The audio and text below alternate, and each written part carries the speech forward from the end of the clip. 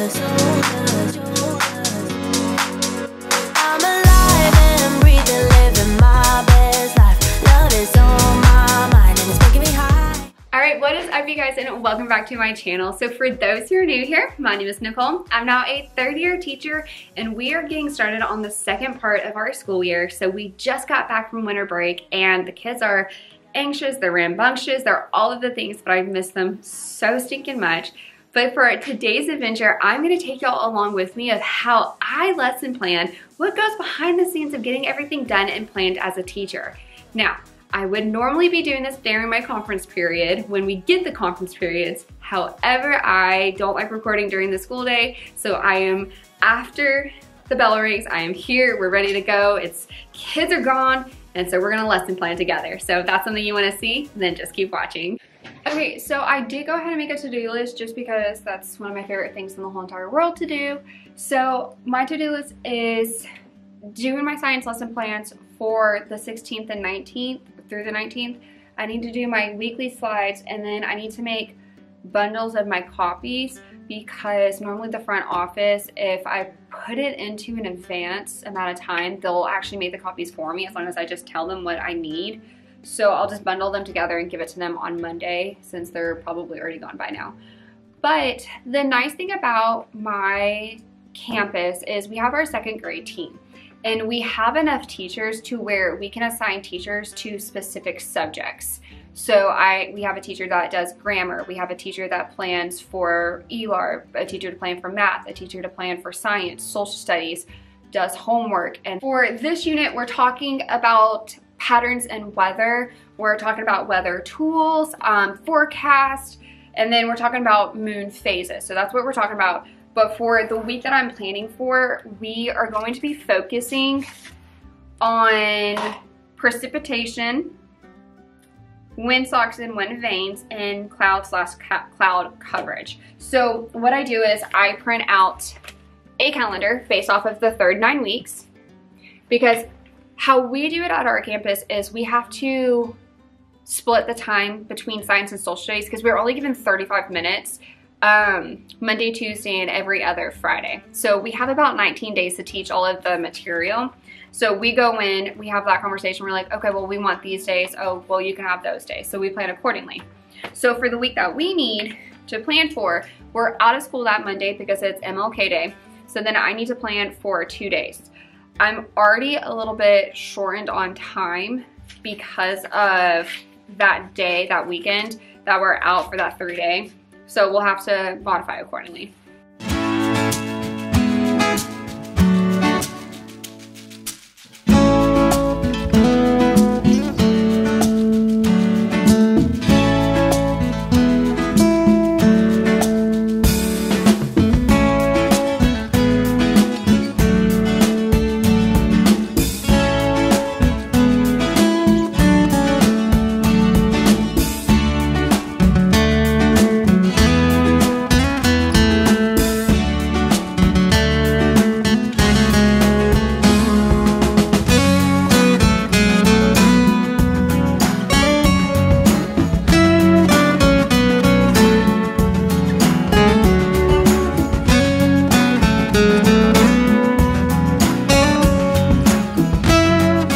Okay, so from there, I put it into the spreadsheet. Whenever we do our lesson community, so our PLCs, this is how our format is set up. I just get a head start on it. So we talk about the topic. It's going to be Earth and Science, which is investigating the weather. I put down key important information or key vocabulary that the kids will have to know, especially increase and decrease. That's hit very hard. And I put our TEKS, that is the specific vocabulary that is being asked of us, our active words, all that stuff. Then I go in and say what days you're actually teaching. Monday, we're not here. Tuesday, the students will be reviewing temperature by counting by twos. This is a skill that will be taught. Then they're going to learn about the 4 different types of, I did not mean to do that. Then they're going to learn about the 4 different types of precipitation, which is rain, sleet, snow, and hail. And then students will take a quiz over precipitation. Then Friday, they will learn more about the different types of cloud coverage and then the weather symbols. And then lastly, over here, I linked the slides that the teachers will have to use because we do a daily slides. Then I put their grades. So all of this is what the teachers will have to take a grade for. So this is just a very nice, easy way for us to kind of review back on what needs to be done. Okay, so once when I figure out the general gist of what needs to be done, I look for resources that need to be applied to that. So I pull from other teachers, I pull from Teachers Pay Teachers, I pull from my website, my textbook that were provided. I pull from a lot. I was very lucky because I had a teacher who already had a lot done and prepared. So I just kind of pulled from there and tweaked based off of our schedule. So the kids will have their precipitation quiz on Tuesday. So that's what this document will look like. And then I don't know if we'll get to this. We're gonna have to see because it's rain cloud in a jar and this is another grade. So I always put like little sticky notes too on it just so I can see what days everything is on.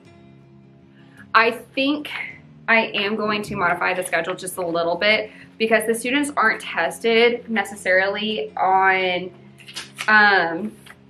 cloud coverage, and there's a lot of questions on their test about temperature.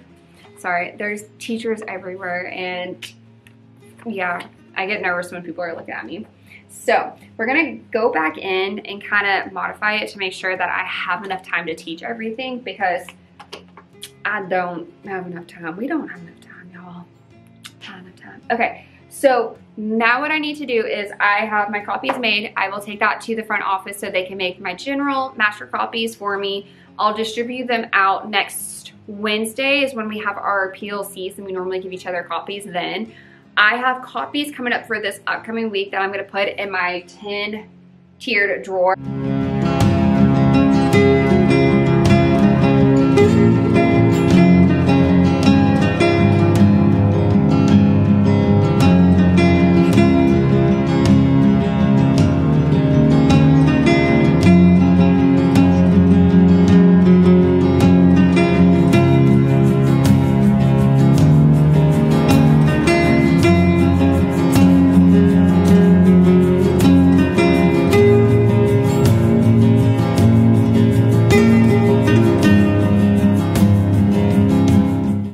I only teach math and science, so I'm departmentalized, meaning I teach specific subjects.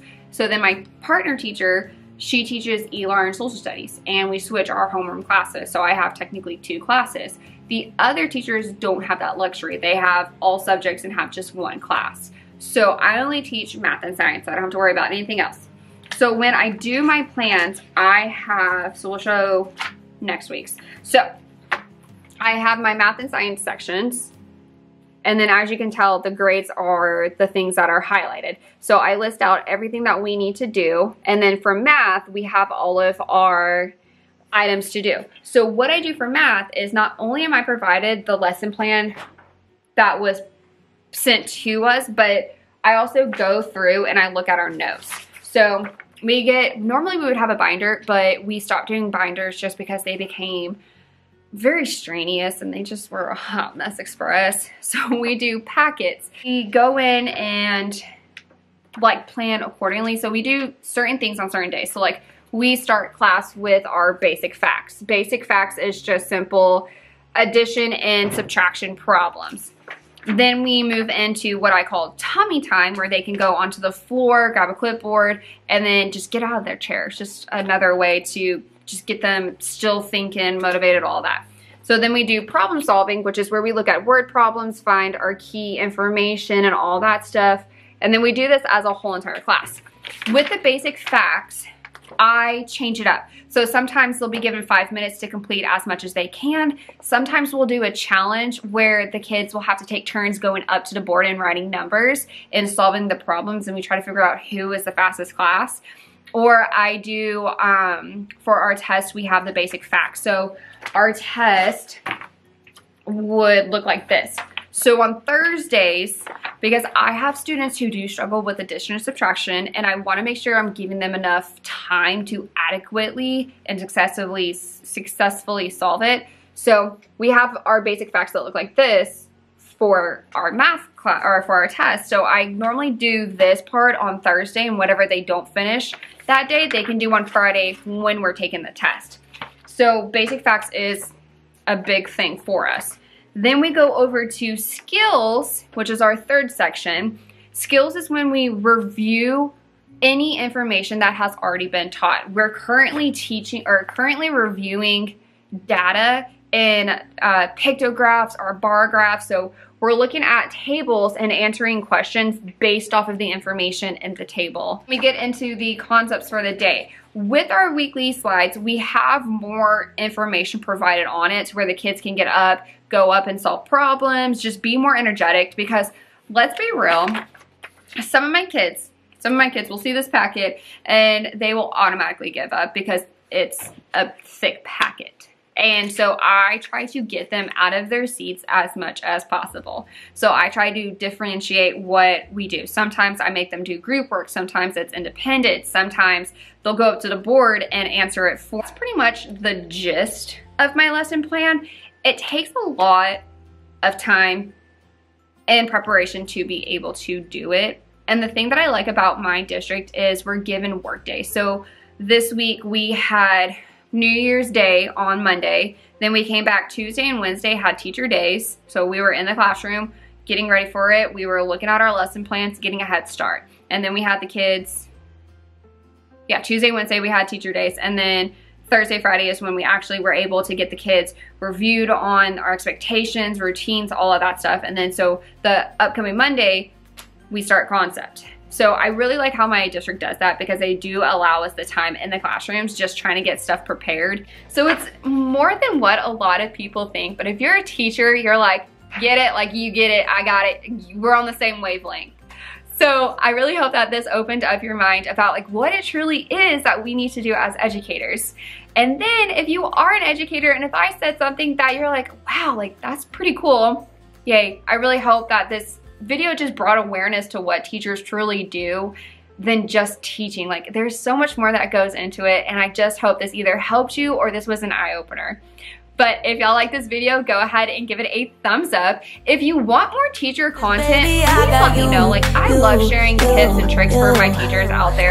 So if there's something specific you would like to see, comment it down below so I can try to get a video out for you. If you haven't already, go ahead and hit that subscribe button so you can join our little family. But I love y'all so much and I can't wait for our next adventure. Bye guys.